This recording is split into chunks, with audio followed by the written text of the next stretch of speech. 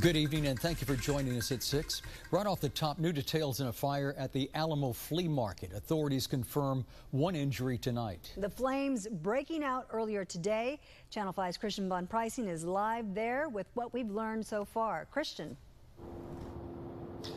Yeah, hours ago, you could see the thick black smoke from the expressway over the Alamo Flea Market, a flea market that sees a lot of customers, a lot of vendors, weekly basis.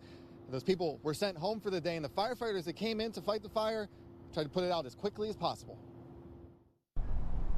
Around 2:30 this afternoon, this smoke hung over homes to the east of the Alamo Flea Market. A fire burned inside the grounds. Several Valley fire departments responded.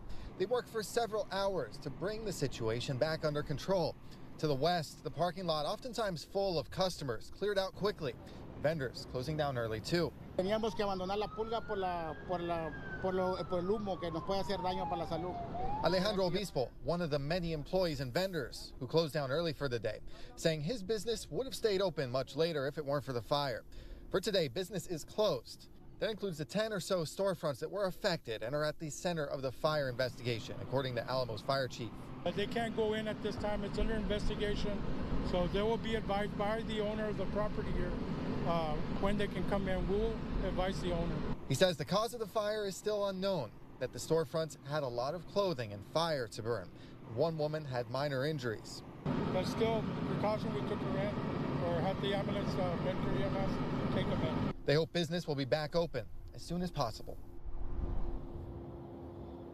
And the fire chief tells us that the parking lot of the Alamo Flea Market will be open tomorrow. Again, it's closed today, but it will be open tomorrow. The part that's gated, that will not be open yet tomorrow. And that investigation is still continuing. They're trying to wrap it up as quickly as possible. The chief hopes to wrap it up by tomorrow so that those vendors that are affected can get back in as quickly as possible. Live at the Alamo Flea Market, Christian Von Pricing, Channel 5 News at 6.